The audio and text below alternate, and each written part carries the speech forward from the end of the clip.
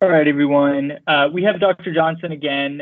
If you haven't heard his previous lectures, he's given topics including interventional oncology and even device development in the field of IR. So today he'll be speaking about pain and pain management specifically, and kind of the advancements and things that IR has been specialized in and future direction. So I'll give him the floor. All right. As he said, I'm Thor Johnson. I do a significant component of pain as a part of my practice. You'll find that this is variable in some parts of the country. There are some places that do tons and tons of pain, and there's some programs that don't do any. I think that's probably something that will change in the future because there's a lot of things about IR that specifically sort of put us in the right place to do this kind of work, and it can be very good. And I don't know about your Hippocratic Oath here in Charleston. I couldn't find it online, but basically the one that we took where I went to medical school at Indiana, there was a part of the oath that actually stuck in my brain that we as doctors were to treat disease and relieve suffering. And I feel like, in general, in modern medicine, we do a pretty good job of the treating disease part of this. But I think we're actually doing a terrible job and haven't really improved all that much at the relieving suffering part of our job. And so I do think that this is an incredibly important thing to do. And so that's kind of why I want to talk to you a little bit about it. So what is pain? What is pain, right? It's a physical sensation, we would all say, but there's a lot more to it than that, right? So, 60% of patients with depression have chronic pain, right? And if you look at patients with chronic pain, they're actually more likely to have depression. And we actually even know the mechanism of this. It's because the periaqueductal gray in the brain that actually signals to turn off pain signals is they signal via serotonin and norepinephrine. And so you have to sort of include that as part of what you think about in the context of pain. But pain is also about who's supporting you. They've done standardized pain experiments where they put a specific amount of capsaicin on a patient's arm, or they put a specific amount of they put a specific electric pulse, or they use a specific amount of cold. And patients who are holding the hands of somebody that they love actually report less pain than a person who does not have a person holding their hand. And they'll compare the same person against themselves, and they'll report less pain when they're holding the hands of someone that they love. There's also concepts of central sensitization. You have pain long enough and all of a sudden you're susceptible to more pain. And if you take too many opioids, that actually makes you even more likely to have pain. And you can have pain in distributions that aren't consistent with any pathologic stimuli because you hypersensitize the brain. And so that's another component of pain. And then stress can act. People who are stressed out, people who have lots of life stress actually don't do as well when they have pain. People who injure their back and are less stressed out get back to work quicker than people who have more stress in their life. And this is all in prospective studies. And then there's also the issue of coping skills. People who catastrophize, they look at the world in a very negative way, or they see the glass sort of half empty all the time, they actually have more pain than people who don't. And this is sort of true across all studies that have been looked at.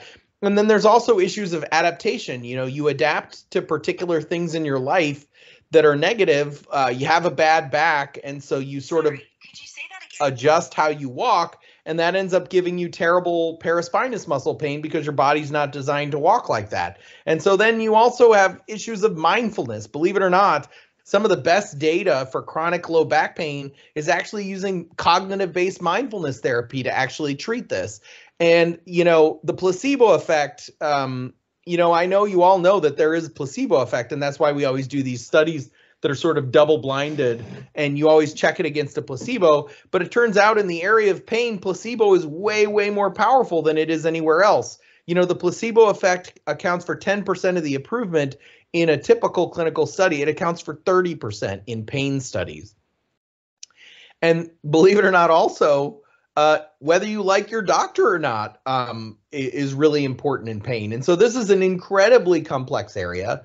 And it would be really great if some of you that are smart and like complex problems would sort of incorporate this as a component of your career, because really this is an area that we do terrible in medicine.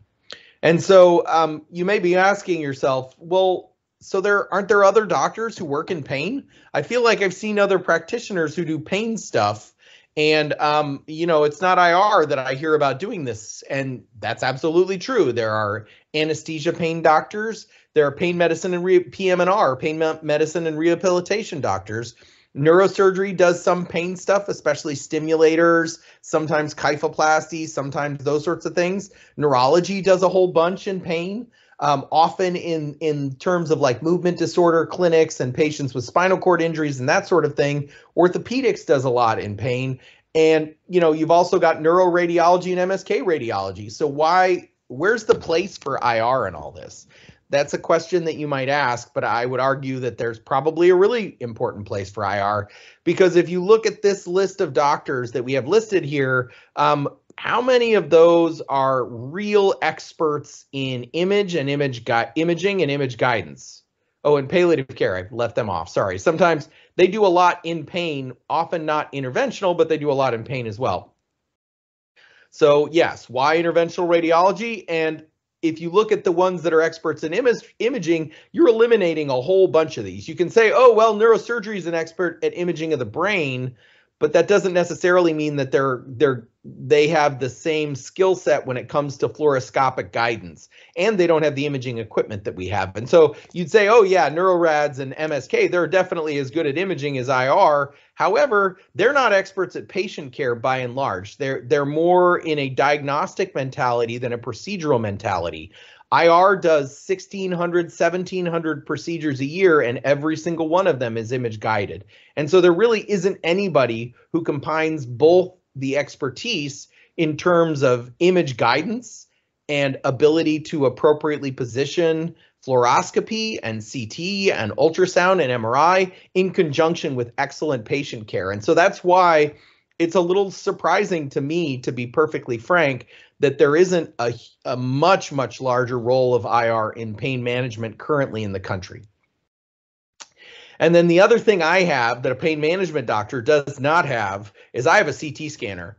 And that makes me better at a lot of stuff, because, you take a block like a trigeminal block, and that looks really scary, right? You're jamming a needle in the side of this patient's face down deep into the middle of their skull. Who the heck knows where you're putting it? And you just have to hope that you put it in the right spot. That's a very dangerous and scary looking block for a pain doctor. But on a CT scanner, I can see exactly what I'm crossing. I can see exactly where I'm putting my needle, because I have three-dimensional information, and it becomes easy sauce to do this kind of block using a CT scanner. And so that's another inherent advantage that we have. And while we're on the discussion of, primarily PM&R and pain management, those are specialties that primarily are outpatient, and they don't have the capacity to absorb, other extra procedures in the hospital, whereas most of what we do in IR is hospital-based. Now, does that mean I don't do blocks on outpatients? Yeah, absolutely. I do outpatient blocks in the hospital, but I also do them in our clinic out in Mount Pleasant. So, we can still do all the same things that the pain doctors do, but we have the extra component that we have a significant inpatient presence, which helps us to respond acutely to problems, in particular with patients with cancer pain. And so as an outline for what I was going to talk to you guys today about, I was going to talk a little bit about the patient selection, and I don't have to put a black box over this little lady's face because that's my grandma, and so I'm allowed to put her in my presentations. And she has a ton of compression fractures. That's why she's pictured here. I'm going to talk a little bit about nerve blocks, and I'm going to talk a little bit about vertebral compression fractures and kyphoplasty. I don't have time to talk about absolutely everything. I will tell you that if I were to describe everything I did, you would be surprised at the volume, and it doesn't fit in an hour for sure. So when we're talking about patients like my little grandma with her multiple compression fractures, unfortunately that she had before I was a doctor who fixed compression fractures, there are some modifiable and non-modifiable risk factors for this, right? Age greater than 55, gender, race, history of fractures in adulthood, history of compression fractures in first-degree relatives, dementia, and susceptibility to fall. And then there are modifiable ones in terms of osteoporosis, smoking, alcohol, inadequate physical activity, and those sorts of things. And, you may be asking, well, why does smoking cause compression fractures. That doesn't seem to make any sense. But it turns out that smokers all end up with poor bone density for a couple reasons. They tend to have poor nutrition, but then also all of them are low activity, which makes your bones softer, and they get put on steroids for their COPD, which also makes your bones softer. And so there are significant risk factors, and these are patients that we see a ton here in South Carolina just because of obesity and tobacco use and that sort of thing. In addition, this is a huge problem that's sort of under dealt with at this point in history. There are 700,000 compression fractures per year in the US. 16% of men over 50 have a compression fracture, 30% of women over 50. 50% of women and 20% of men lifetime will get a compression fracture. Men and women both have age-related increases, but women have more fractures than men. And less than 5% of these are in patients younger than 60. And 11% in those age 70 to 79 years of age, 18% in those 80 years older or older. And so you're talking about 2,000 osteoporotic compression fractures in 2005 based on Medicare database, 3 million fractures by 2025, which is an increase of 52%. And it's because our population is aging and we're also being able to keep people alive. So the overall population is aging, plus the average patient is getting older. And so this is a problem that's going to continue to grow over the next several years. And to be honest, this is likely an underestimate, as 1/3 of fractures are diagnosed as acute fractures. So if you look at the total number of patients with compression fractures versus those diagnosed with acute compression fractures, only about 1/3 of them are actually being diagnosed. And then the other group of patients that I wanted to talk to are pain patients. And again, I would say we have here a population that's horribly underserved by medicine in general, in particular when you're talking about cancer pain. There's lots of pain doctors who run clinics, and you can go to, Spine Center of South Carolina and Mount Pleasant or wherever you want to go. They'll get you your MRI, they'll get your block on the same day, they'll have an orthopedic surgeon see you because there's kind of big money in that. But cancer pain is actually sort of the redheaded stepchild of the world because those patients require too much work in some cases.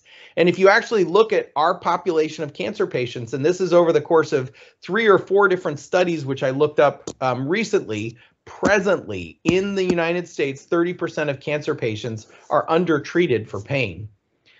Medical management has gotten better, but primarily we're still using the same things we were using 20 years ago. Fentanyl lollipops and transdermal fentanyl is much more advanced than morphine, but it's basically the same mechanism. And those have limitations that can't be overcome just by getting fancier and fancier opioids, because the opioids still all work in the same way. Cancer pain can be either neuropathic or inflammatory pain.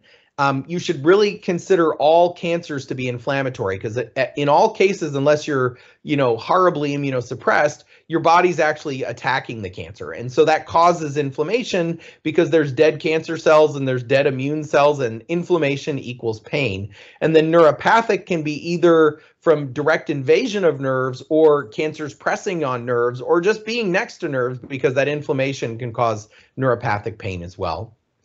And the other thing that we often see in the cancer patients is chronic pain is the sequelae of treatment. So we cure your cancer, but now you've got uterine necrosis from your pelvic radiation that's making your life totally miserable. So your cancer's gone, but that doesn't change the fact that you're struggling to just get through the day because of your pain.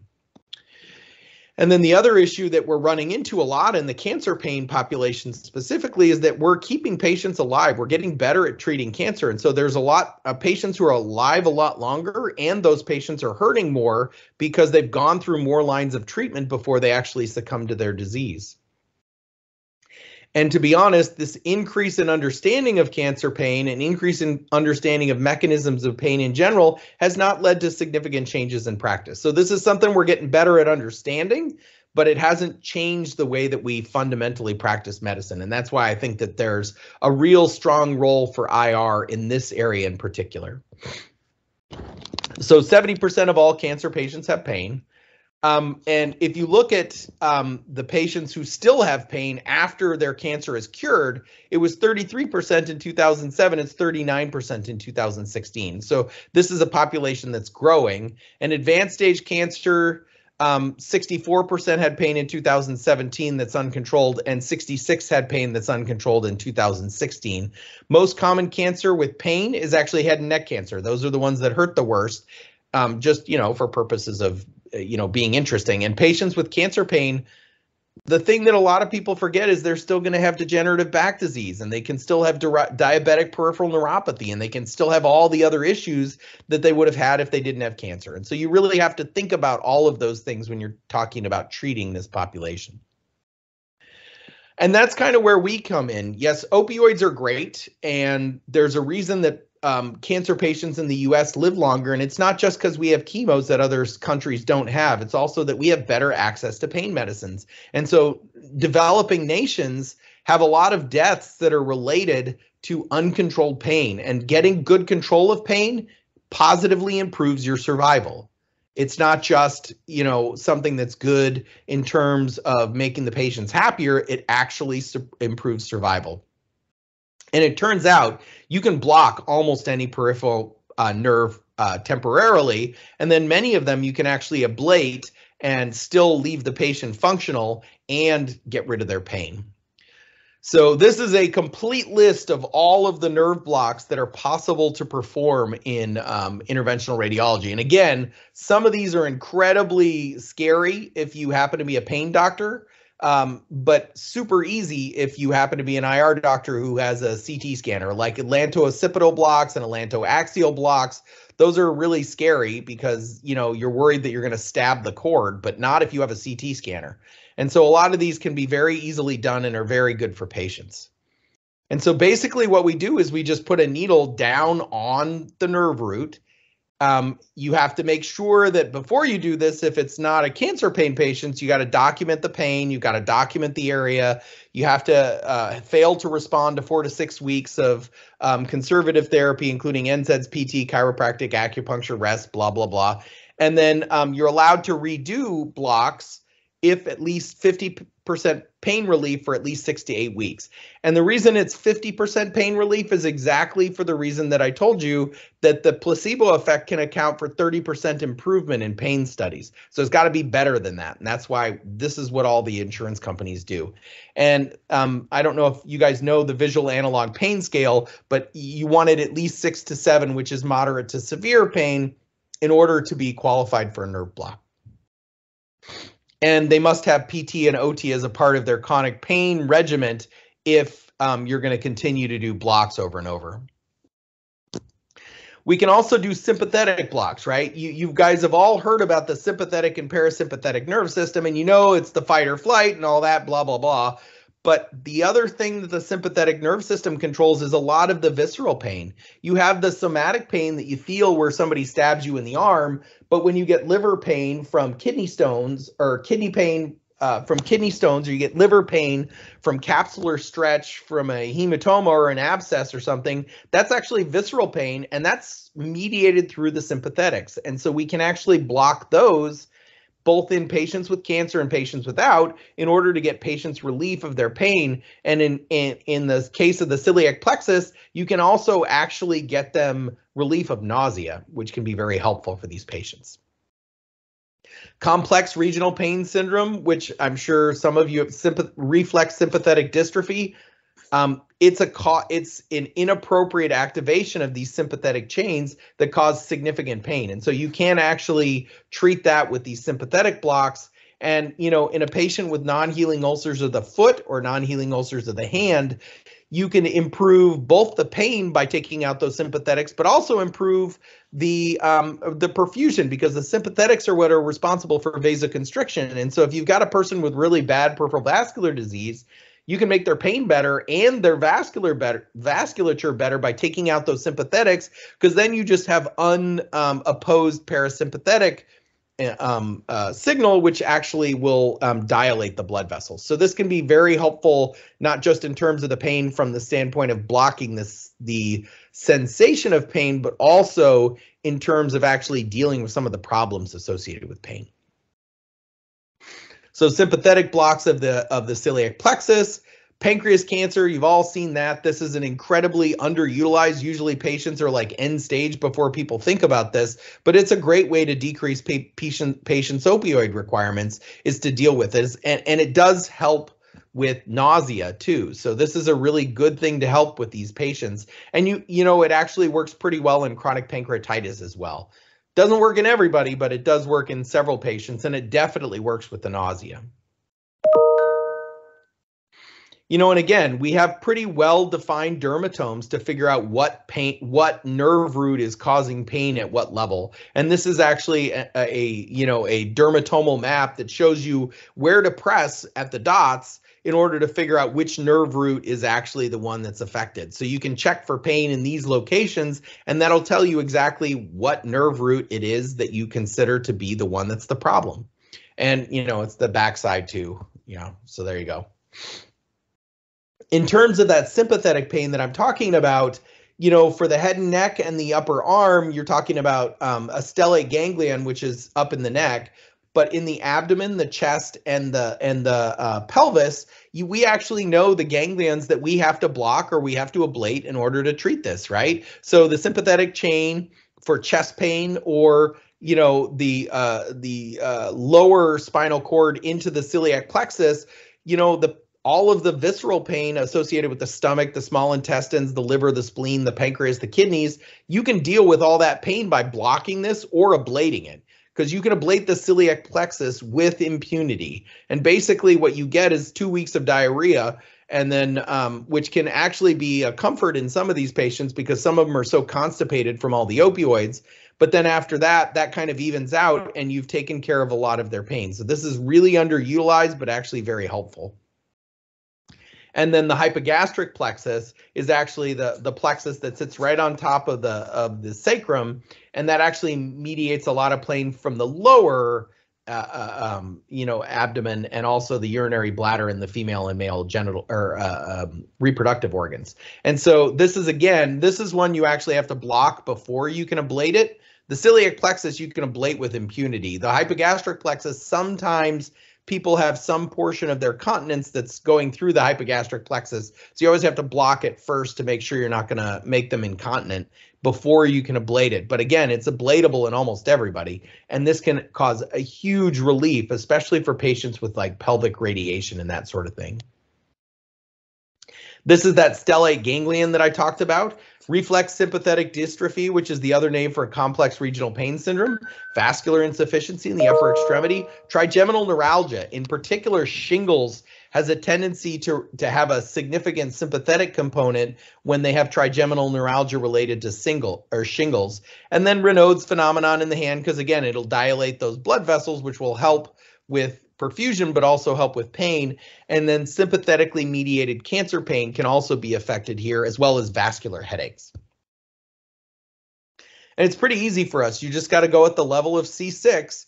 And, you know, we puncture here all the time in order to get into the jugular vein, which is compressed in this particular picture. It's kind of sitting on top of the carotid artery, which you're seeing there. But we can actually see the stellate ganglion at this level, and we can block it, and you can actually ablate this ganglion too.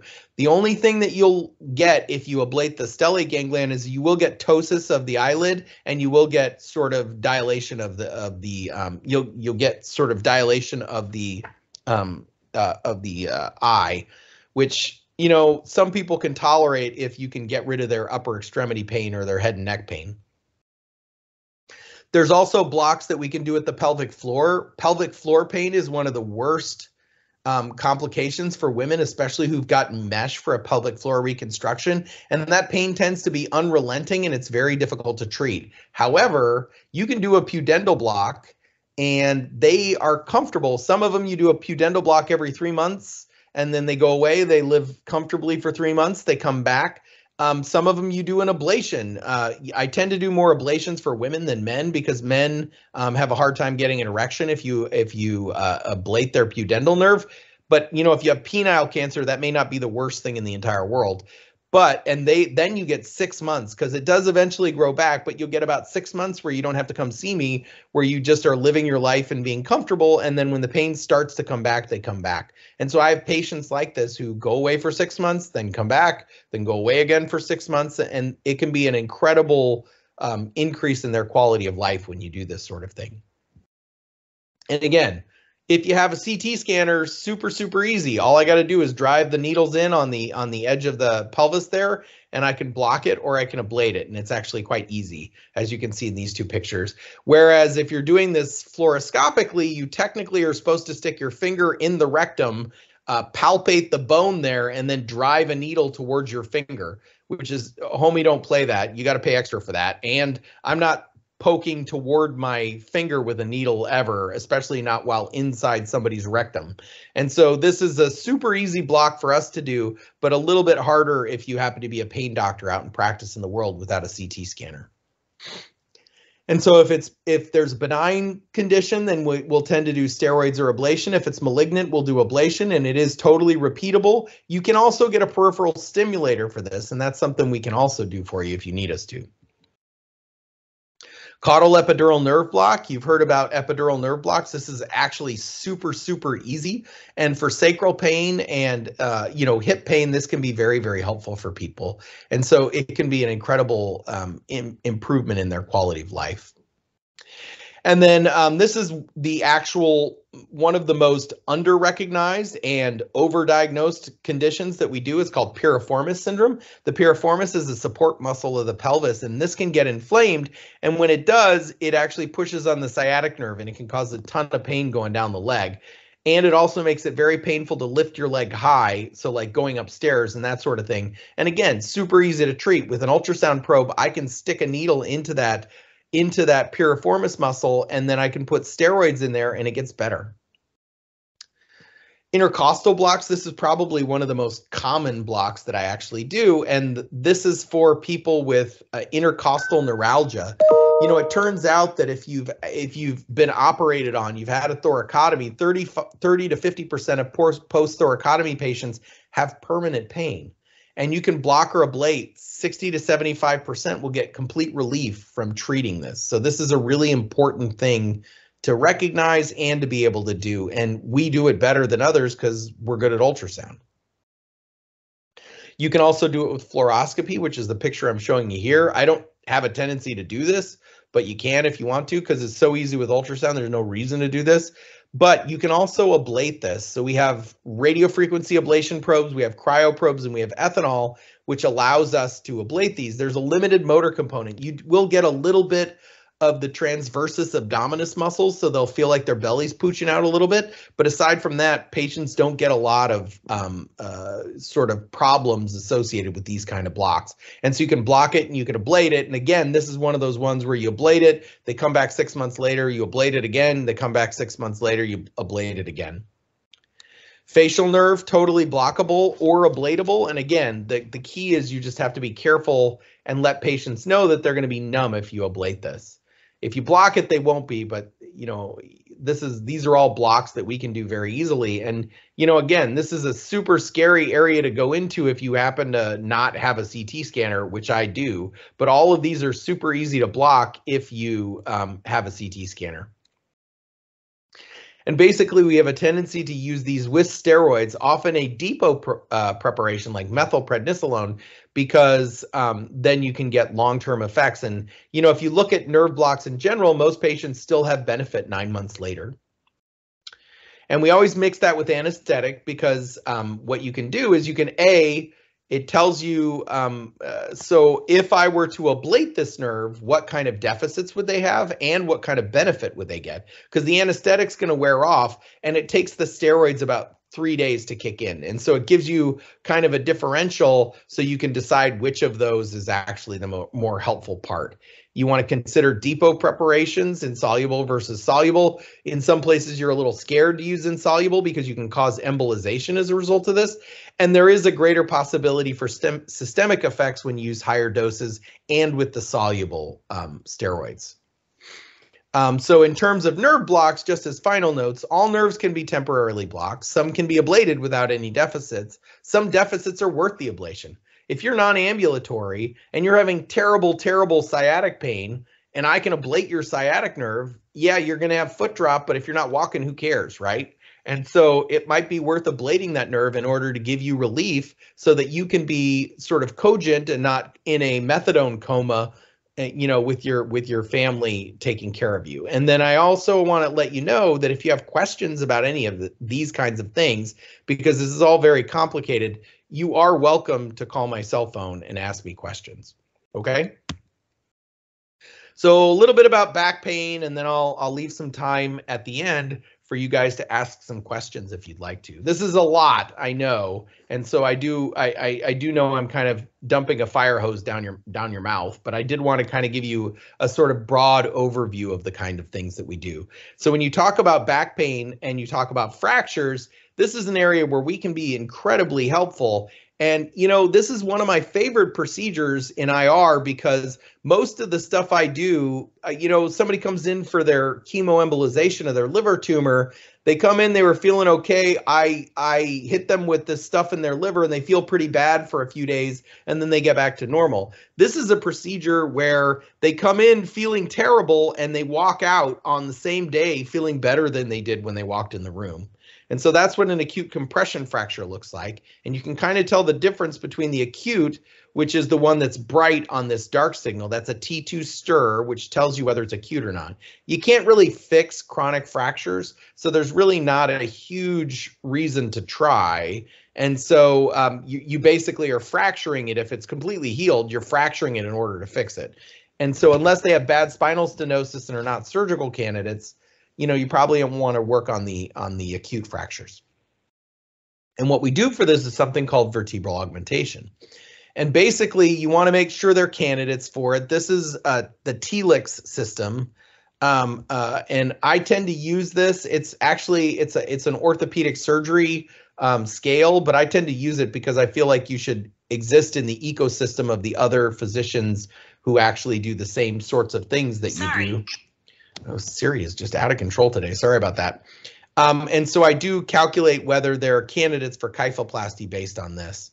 And there are 3 flavors of vertebral augmentation in the United States. One is vertebroplasty, and that's basically where you hammer a needle through the pedicle into the vertebral body, and then you fill it up with cement. And what this does is immediately fix the fracture. So it'll go into all the planes of the fracture. And the cement is something called polymethyl methacrylate, which is exactly the same thing that they make fiberglass out of. Fiberglass, they shoot it through an extruder, and then that extruder actually, you then take the fibers you make and glue them back together. And that makes very flexible but strong material, whereas in this we are letting it polymerize, so it's super strong and super light, and it's very dark because it's doped with barium. And so basically there's a fracture, you stick a needle into it, you fill it up with cement, the fracture is gone. And kyphoplasty is very similar. The only difference between vertebroplasty and kyphoplasty is before you put that cement in, you actually put up a balloon.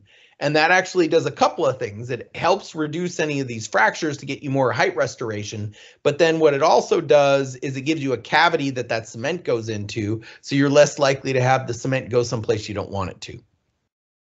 And so you stick the needle through the pedicle, just like we said before. You insert that balloon, you blow up the balloon, you take out the balloon, and then you fill it up with cement. And that kind of fixes the fracture, but also increases the height of the vertebral body.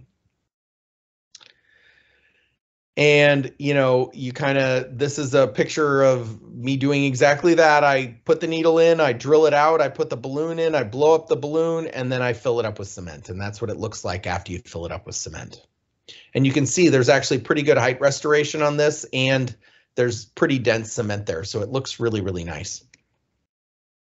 Spine jack is the other way in which we're capable of fixing these fractures. And spine jack is exactly what it looks like. These are little jacks that you put inside the vertebral body, you jack them open, and then you fill it up with cement there. And so that can actually get you some better height restoration. The big trick with this is that you need bigger pedicles in order to fit these things in because they're kind of big.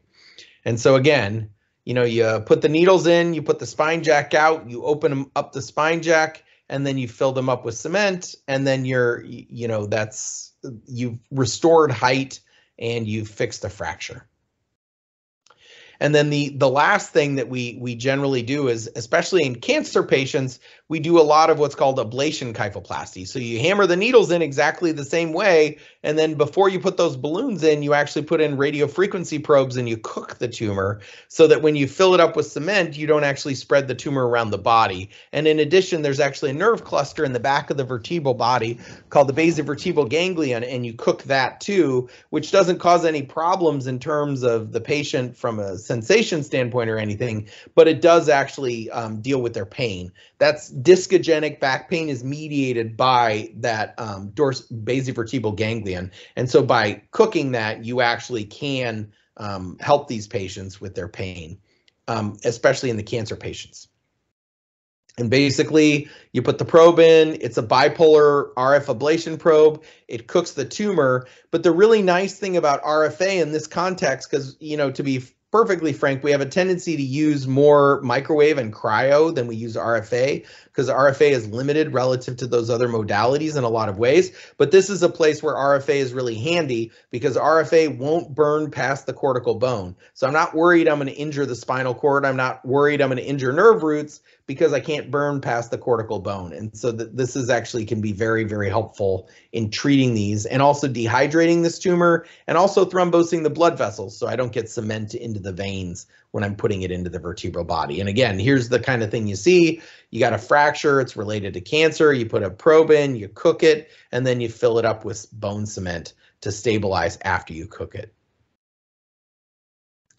And this is not a small problem, just so you know, based on autopsy series, patients who die of cancer, 36% of them have spinal tumors, and most of those are actually painful. And so, yes, we do radiation for those, and that can be very effective, actually.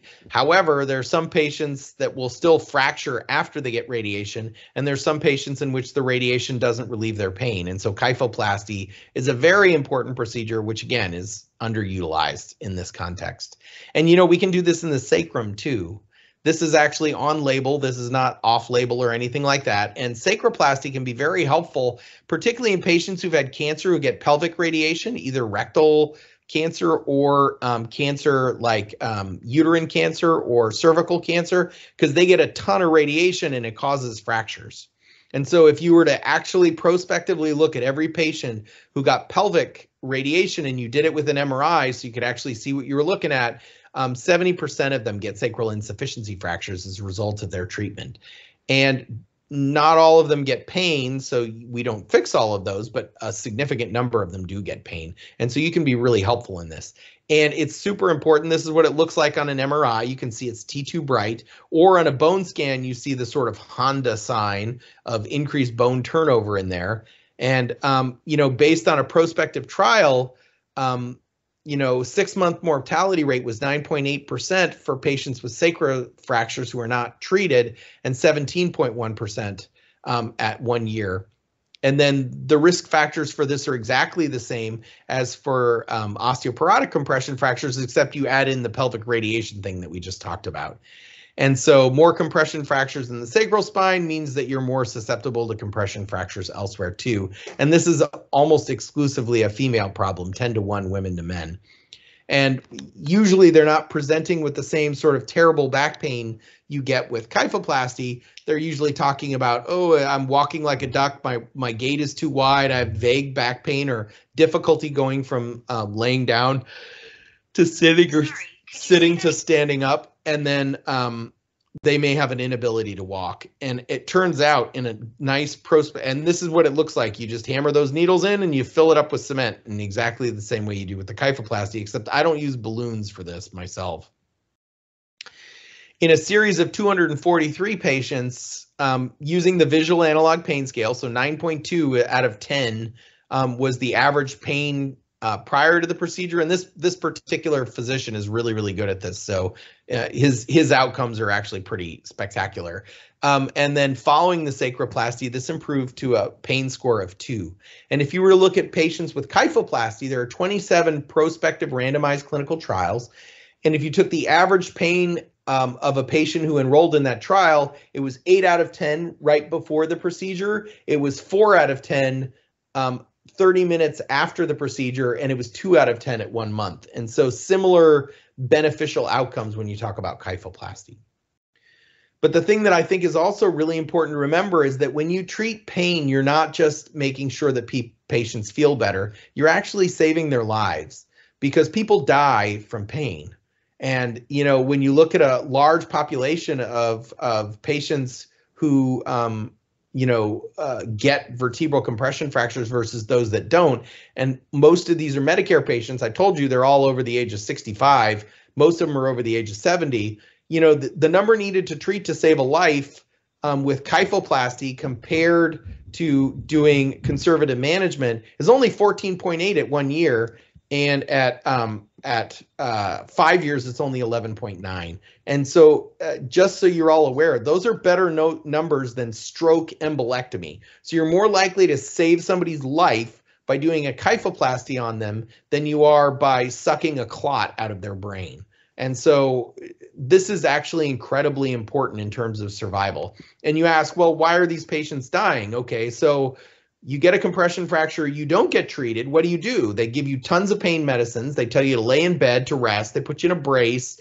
They tell you not to move around so you don't hurt yourself, and that makes your bones soft. That gets you pneumonia. You break your hips. You can have trouble with, you can have DVTs and that sort of thing. So that's kind of the reason that people die from this. And it makes your bones softer, so you're more likely to get a subsequent fracture, because moving is very important for keeping your bones hard. And this is a really nice study if any of you are interested in actually looking at, a large, so, there's some controversy about kyphoplasty because there have been 3 of those 27 prospective trials that I told you showed no benefit. However, this is a systematic review of all 27 of them, looking at the prospective trials in which they evaluated kyphoplasty, which does show that there's significant clinical benefit of kyphoplasty, just so you know. And that's where those numbers that I just gave you, the 8, the 4, the 2, it comes out of this paper. So this is a really good and important paper in this area. And there's a lot of stuff that I talked about today. I kind of like opened up the fire hose and sprayed you in the face, but there's a whole bunch of other stuff that we do for pain that I just didn't think I had time for, although as fast as I talked, apparently I did have more time. I do place intrathecal pain pumps, which are subcutaneous pumps that are completely under your skin that are loaded with drugs, and then you can put that pain medicine directly on the spinal cord. And so I can get you much better pain relief and less opiate side effects by doing this. We also do a ton of ablations all over the body, in soft tissue sometimes, and bone sometimes, and that can be very helpful for dealing with pain, not just kyphoplasty, but also like in this context that you see here, this is somebody whose scapula had a met in it that was causing terrible arm and shoulder pain. You put a needle in there, you cook the tumor, and then you fill it up with cement, which actually stabilizes the fracture, and that can actually really, really help with people's pain. And then the other thing that we do an awful lot of in terms of IR in general, and this is everybody, not just pain-oriented physicians like myself, we do a lot of embolizations for pain. So, it can be palliative embolizations for recurrent bleeding from duodenal tumors or from renal cell tumors. But, renal cell carcinoma hurts like crazy. And so embolizing it can actually be helpful. Even if I'm not trying to cure your cancer, I can actually make your pain a lot better. In some of these cases with renal cell bone mets and renal cell, in situ, you can make their pain a lot better by embolizing that, even when you're not trying to cure them. And so there's lots and lots and lots of stuff that we're good at in IR, and we have the tools that other people don't in order to treat these pain patients. And it can be incredibly fulfilling. I would say I've placed lots and lots of pain pumps, but my 2 biggest success stories, in fact, I would say my 3 biggest success stories are all dead. All 3 of them are dead. One was a 36-year-old diabetic with terrible gastroparesis, which was super, super uncomfortable. So she'd go home, she'd take her opiates, it would cause her gastroparesis to get worse. She'd show up at the hospital with a bowel obstruction, and she was basically doing that every 2 weeks. We put a pain pump in her, the doses I use are 300 times lower when I'm putting them in a pain pump. And so it didn't affect her gastroparesis. And so she went back to having quality of life. She died of a heart attack. Nothing to do with the pain pump or diabetes. Well, probably from her diabetes, but she died of a heart attack. But she had 2 years of incredible, good quality life where she wasn't in the hospital every 2 weeks, which is what she was for the year before we placed the pain pump. Another one of my patients was a patient that had fibromyalgia, polymyalgia rheumatica, and dermatomyositis. So she had lots of reasons for pain, but then developed metastatic breast cancer. And so she was already in pain before she had a cancer diagnosis. And once her cancer metastasized to her bones, she was just in pain all the time, and they couldn't get her out of the hospital. And I put a pain pump in her, and I mean, the doses of medicine that I put her on were just ridiculous. But, she was on 17 mics of Zaconotide, which is a med you can only put into a pain pump. And she was on 10 of Dilaudid in a pain pump, which is the equivalent of giving somebody 3,000 of Dilaudid orally. So a lot. And she was walking and she was talking and she was living her life, and she died of her cancer. But she actually had quality of life right up until the day that she died. She was not in pain, and she was able to go about her life and drive and be a normal human being. And then the third one was a young woman with a terrible cervical cancer, 31 years old, eaten into her spine, causing terrible pain from invasion of the hypogastric plexus. And I put a pain pump in her, and she's the kind of patient who would have been in a methadone coma if she hadn't had a pain pump. But she was able to be to play with her kid and interact with her husband until a week before she died. She kind of went downhill after that, but most of those patients would have, and as healthy as she was, it would have been a month of her being a shivering wreck if we hadn't had a pain pump in her, because the doses you would have had to use to keep her comfortable would have been well beyond anything we could have done, with oral medicines and still have her alert. And so, yes, she died, but she had quality of life, and she got to spend time with her husband, and she got to spend time with her baby. And so, that to me is a victory, even though she ultimately succumbed to her disease. And so that's kind of the reason why I do this sort of thing, because we in IR see tons and tons and tons of these oncology patients, but nobody else is necessarily taking care of them the way that we do. And they come into the hospital all the time, and they need somebody who's in the hospital and can see them. And this can be an incredibly rewarding area of your career if you're willing to deal with how complex and difficult pain can be in terms of the management of these patients. And so with that, I talked incredibly fast. I apologize. It's been a very long day. I was working really, really hard. And so I may have just gotten talky fasty because I was dealing with patients all day and trying to multitask. But with that, I'll take any of the questions that you'd like to ask. Yeah, I got 2 questions. One relates to more management of like vertebral bone mets. So you kind of mentioned how you can use RFA plus a kyphoplasty. How does that kind of play in your management when, as a student, sometimes, especially on question banks, you're kind of told that external beam radiation is usually the palliative measure, but also, can help with symptoms and stuff like that. So in your use, do you combine it? Do you think it could be a totally different adjunctive therapy with external beam radiation? How do you view that? So the problem with bone mets is if you have a couple, you often have a lot, right? And so the thing is, if they've got mets up and down the spine, I'm not going to fix that because I'm not doing kyphoplasty to every single level. And so it's really appropriate to use radiation. And, in South Carolina, because we didn't expand under the Affordable Care Act, physicians are put under a lot of pressure to be productive in terms of our clinical practice. I'm not, but everybody else is, because I have way more patients than I can possibly deal with. But so there is that sort of sense of competition. But I came here, we weren't really doing this, but palliative, the radiation oncologists were doing lots and lots of radiation to the spine, but they get frustrated too because 30% of the bone mets that they irradiate subsequently fracture. And it doesn't matter if you've killed the cancer if the bone's fractured, because that's still going to hurt. And so we do this a lot in conjunction with each other. There's patient, I can show you my email. I'll show you an email from Dr. Rivers. Where does she go? She emailed me like an hour ago, talking about a pain patient, a patient who she thinks needs a kyphoplasty. Do you know what I mean? So, and that's coming from Charlotte Rivers, who is one of the radiation oncologists. And so you'd think, oh, well, yeah, so people are going to do radiation or they're going to do kypho. No, that, it's the same thing doesn't work for everybody.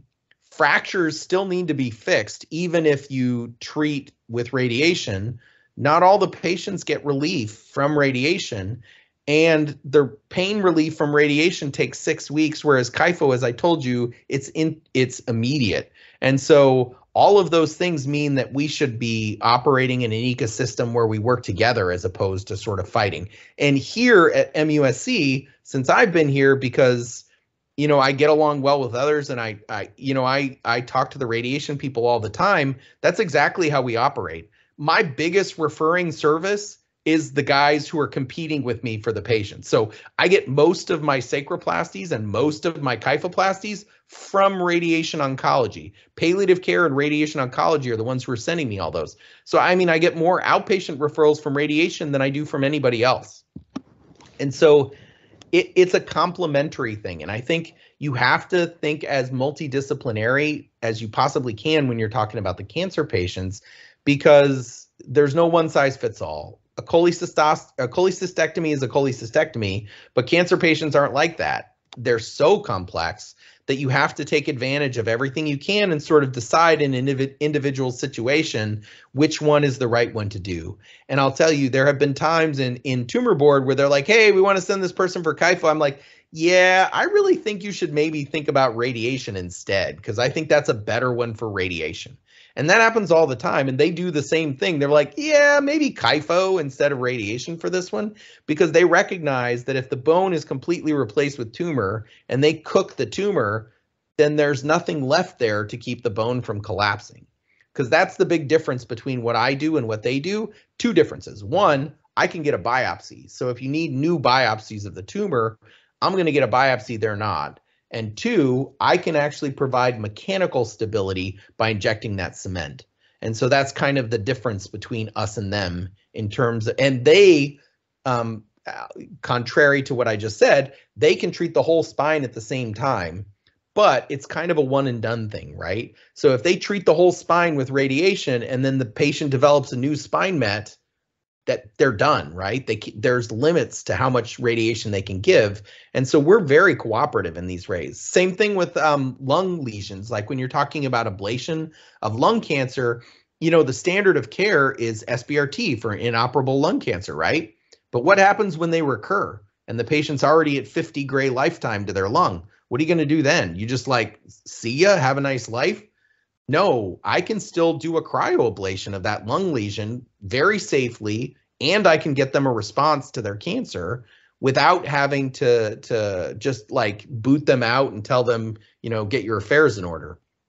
And so I think you'll always do better if you approach IR, especially if that's what you decide to go into. Obviously, some of you are still deciding, but if you approach it in terms of there are ways that we can work together, and there are ways that I can be helpful to other doctors and that other doctors can be helpful to me, your patients will do better and you'll do better. Again, I'm booked out until mid-May. I don't have any spots on my schedule until mid-May. I have every single clinical spot booked, and they're even admitting some patients to the hospital so I can do them sort of on call, because that's the only way I can get people on my schedule. If you do a good job and you actually work well with others, you're not going to have any trouble recruiting, especially as an interventionalist, because there's a lot of stuff you can do that other people can't. And so you're not going to have any trouble finding patients. That's not going to be an issue. It's just whether you're willing to do the work for these kinds of patients. And I'd say if you're interested in complex patients, this is a really good area to be. To be honest, the whole reason I became an interventionalist was because I didn't like simple patients.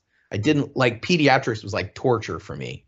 You know what I'm saying? Like I wanted to kill myself, stab myself in the eye because they're like, okay, there's nothing wrong with you. There's nothing wrong with you. There's nothing wrong with you. I like complex problems. And so this is an area that's a very complex problem.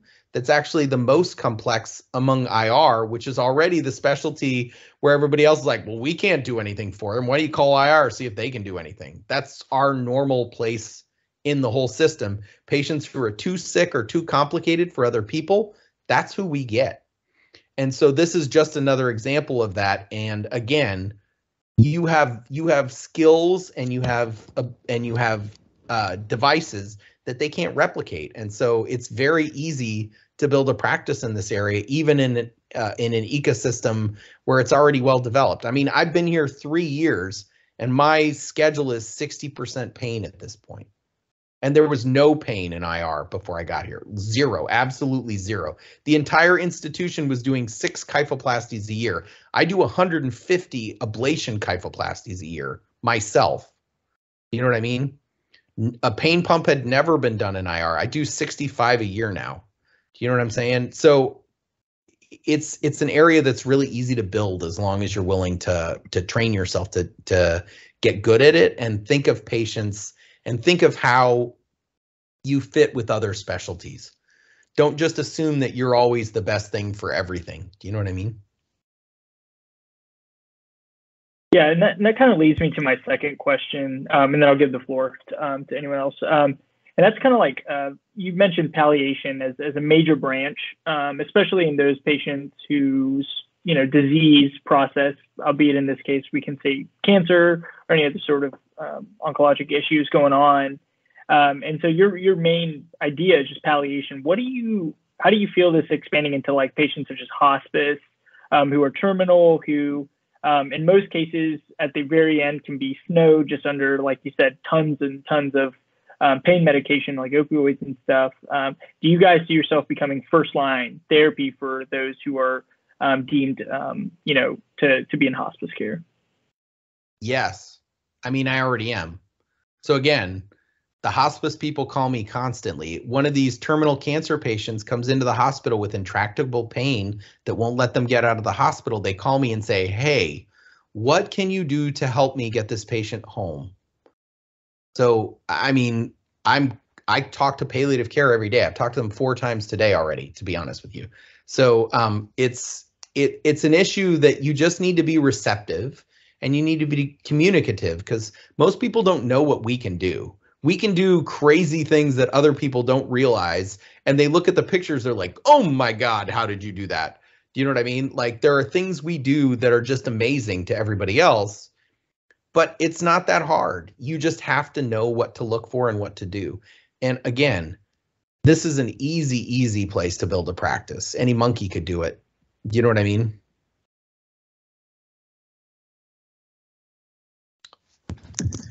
Dr. Johnson, what kind of goes into like your decision making for doing vertebra versus kyphoplasty? Like, why would you I feel like obviously the indication for like ablation, the kyphoplasty is pretty apparent. Like if there's obviously like a meta in there that or a met or a tumor in there that's expanding and growing and causing fractures and things like that. But like if it's just a bland fracture, what leads you to be like, okay, I want to pump a balloon in there to like restore some of the vertebral structure versus I'm just going to pump concrete in there with like a vertebroplasty? So the only reason I would do a vertebroplasty is where I'm scared that I'll fracture the spine by opening up a balloon. So like somebody with ankylosing spondylitis that fractures their spine, if I open up a balloon, I could potentially get a posterior column fracture and I could paralyze the patient. But in every other circumstance, I want to do kypho, not vertebro, and for a couple of reasons. One, there's less cementic strav with kyphoplasty relative to vertebroplasty. And that study that I showed you that showed the survival benefit, they actually included vertebroplasty in that study. And it turns out the number needed to treat to save a life with kyphoplasty was 14.8. It was 21.6 for vertebroplasty. And so vertebroplasty is not as good. You don't restore height as well. You don't get as much cement in, which is what correlates best with pain relief. And so by and large, I only do vertebroplasty if I'm scared to blow up a balloon or if I'm in the sacrum. Sacroplasty, I don't tend to use balloons because I'm worried that I'll bust a hole and, get cement into the nerve roots. And I'm sure, I have a feeling that the answer to this is yes, but just to be clear, do y'all also do ablation kyphoplasties within the sacrum? Yes. Okay. I thought that's what I thought. I distinctly remember there was this patient when I was on medicine. He had a lot of prostate mets to his sacrum, and kind of like you said, I think he was on a PCA. He was in pain all the time. Then they sent him to probably you, and you did a kyphoplasty, and he came back and it was crazy. It was night and day difference between post-op. It was wild. Yeah, so he's a really good example. I know exactly the patient you're talking about. He's a really good example of that inflammation of cancer thing that I was telling you. So that guy had an inferior pubic ramus met that was causing terrible, terrible sciatica because the sciatic nerve is right behind the inferior pubic ramus, and the inferior pubic ramus was full of cancer. And so I went into the inferior pubic ramus, I cooked the tumor, and then I filled it with cement, and that got rid of the inflammation because there was no tumor there anymore. And then it was no longer irritating his sciatic nerve, and so his pain went away. He might have also had some visceral pain in the pelvis related to that, but yeah, no, he got remarkably better. And then one of my final questions, I can kind of understand, I guess, the ecosystem of providers for obviously pain due to cancer.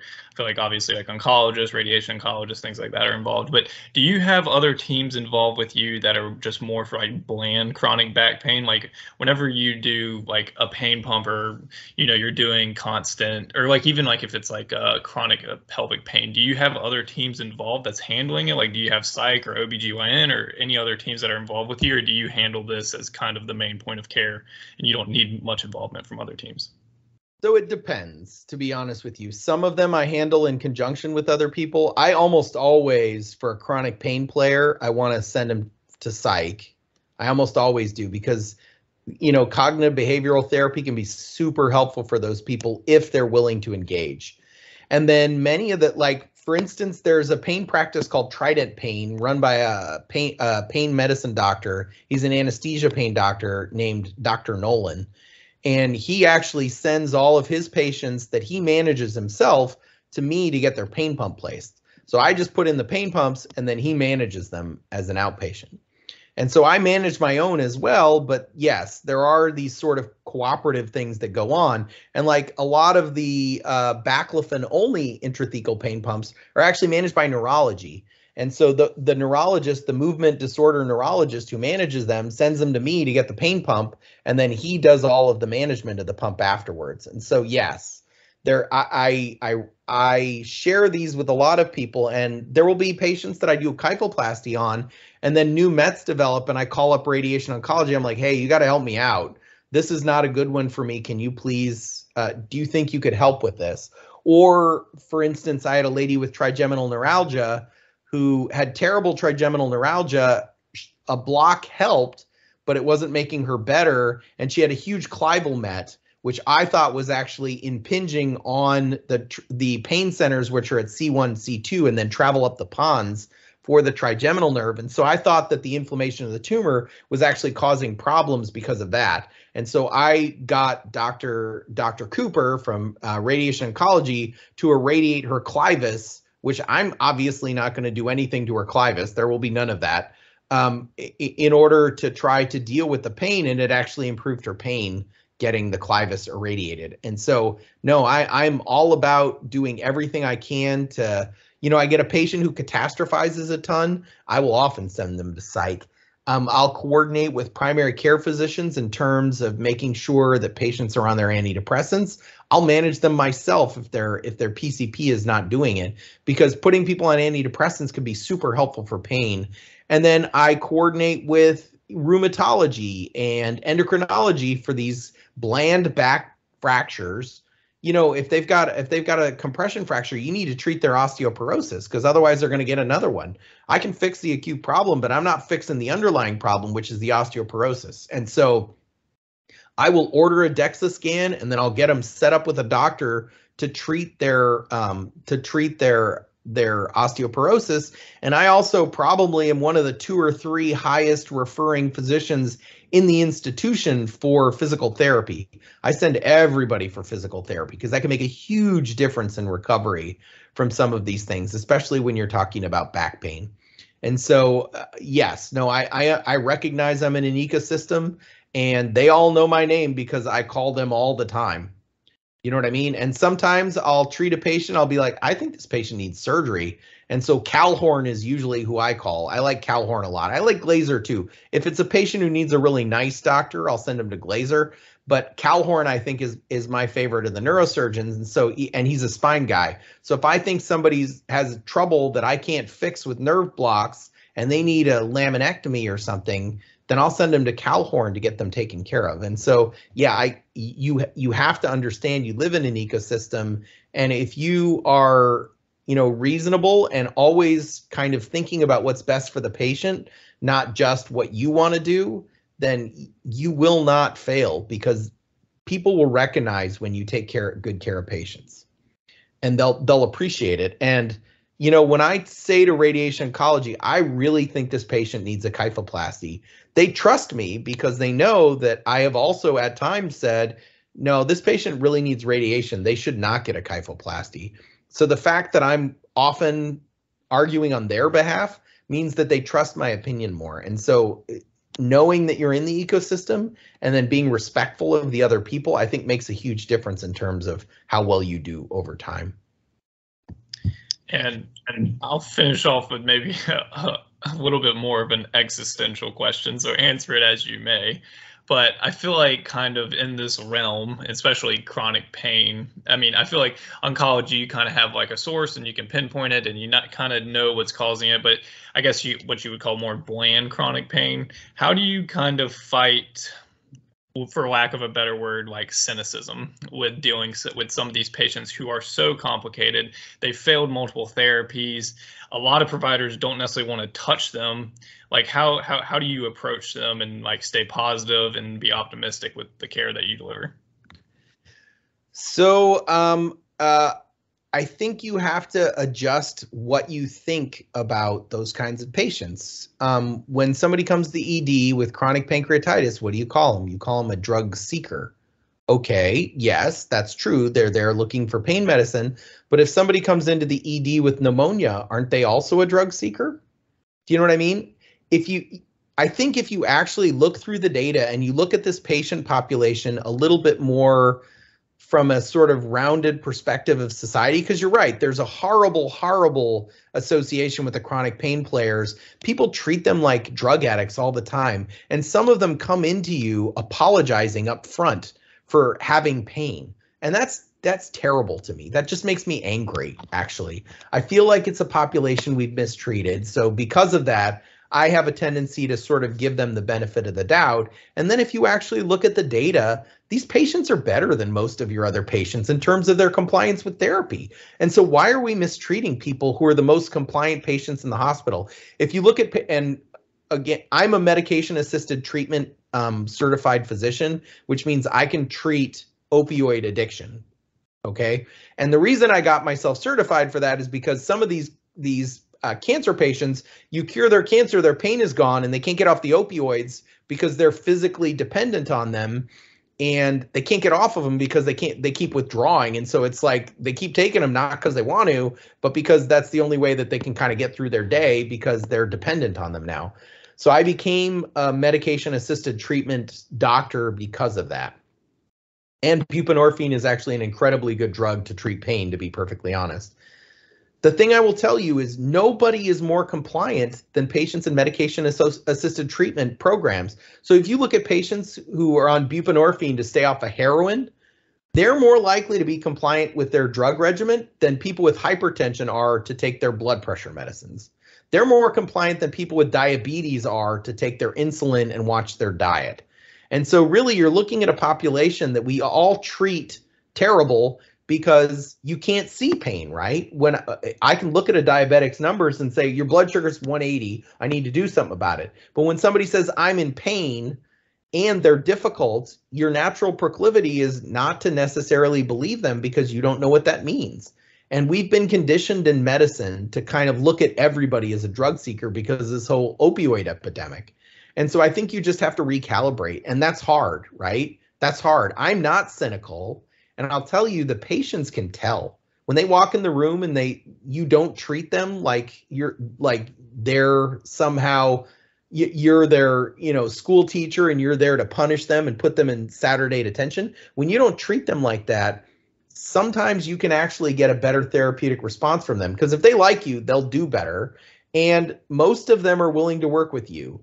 You know what I mean? And you'll find that you get incredible, and if you force yourself to avoid cynicism for your first 10 or 12 patients, 8 of those 12, it'll be incredibly rewarding for you.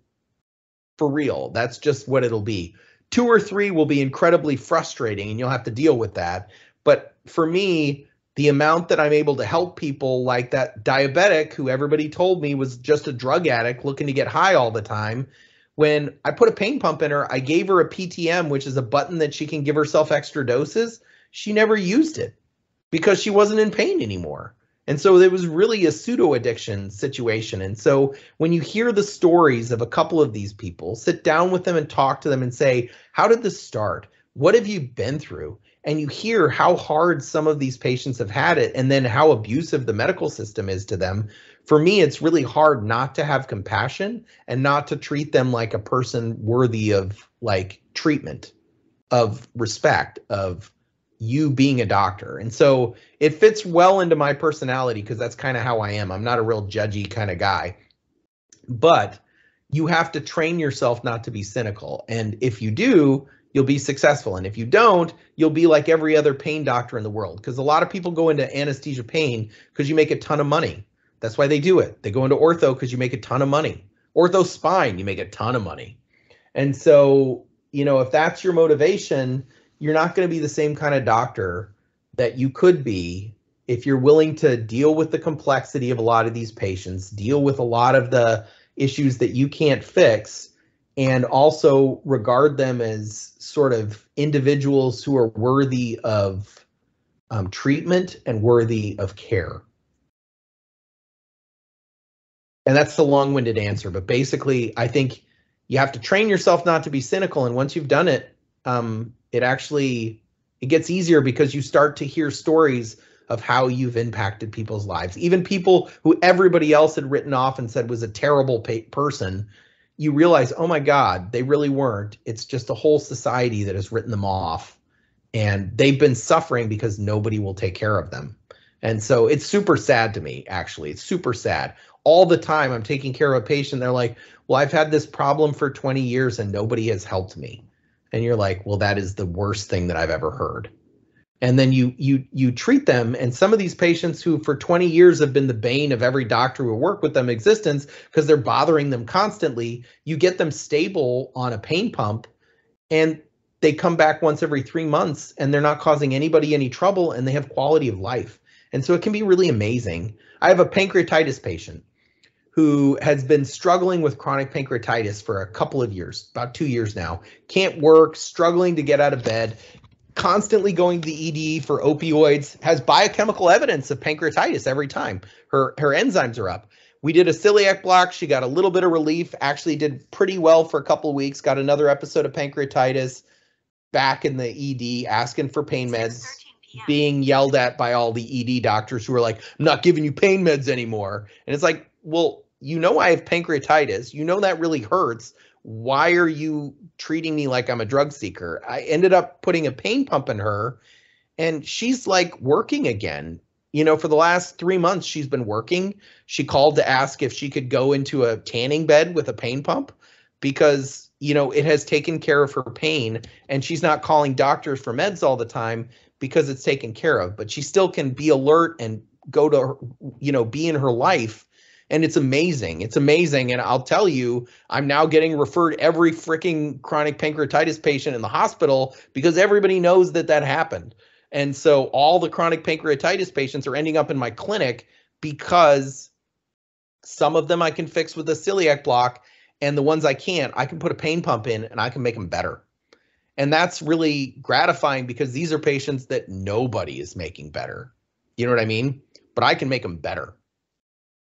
I mean, they have to have an implant, which is kind of annoying, but at the same time, like, you fix them, and that is incredibly gratifying when somebody who's been struggling for, in many cases, 10 years, all of a sudden they can actually live their lives and not be constantly worried about where they're going to get their pain meds and if their doctor is going to retire and all that kind of stuff. Because it's incredibly like stressful for these patients when you look at what they actually have to do, because they can only get a month's worth of medicine at a time. They can't refill early. They have to be subject to constant urinalysis whenever they go to their doctor.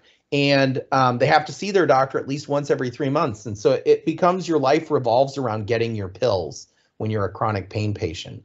And so it can be really incredible if you can do things to sort of rescue them in that way. Do you know what I mean? Yeah, I appreciate that answer. And I think that, you know, your analogies with like antihypertensives and people who don't take them and things like that is a great point. And I just want to say I appreciate you lecturing on this topic, because I feel like this is one of my deficits. I feel like in IR is like kind of knowing all the interventions for pain. And so I feel like I've learned a lot from you over like the selectives and things like that, because I came in not really knowing much about it. So I appreciate the lecture. It was awesome. Good. I'm glad to be helpful. Yeah, well, I think that's a good note. If no one, Michael, Benjamin, if you guys have any questions, I think we're running a little over. Just feel free to email Dr. Johnson, and I think that extends to anyone who watches this video after, once we post it to YouTube. Feel free to reach out to Dr. Johnson. Like he said, he posted his number in the presentation about this topic, and I feel like Nathan hit a good point. It's not a very well-known field, and so this is really exciting, really interesting stuff. And I just want to thank Dr. Johnson again for speaking on this topic and kind of giving us a nice walkthrough. Dr. Johnson, any last words you'd like to pass on? No, I think smart people need to be engaged in this. And if any of you decide you want to learn how to do this, obviously I know how to teach it. So it is an area that I think we need more doctors, but it requires people to actually choose to do this. And so I will be super happy if any of you decide that you think that this is important and that this is kind of what you want to do your life in. And I think that you won't be sorry if you do. I get a lot of satisfaction from my patients. Awesome. Well, thanks for everyone tuning in, and then we'll be sure to upload the lecture shortly. Thanks. All right. Have a good night, guys. Thanks so much. Yep. Thanks, Dr. Johnson.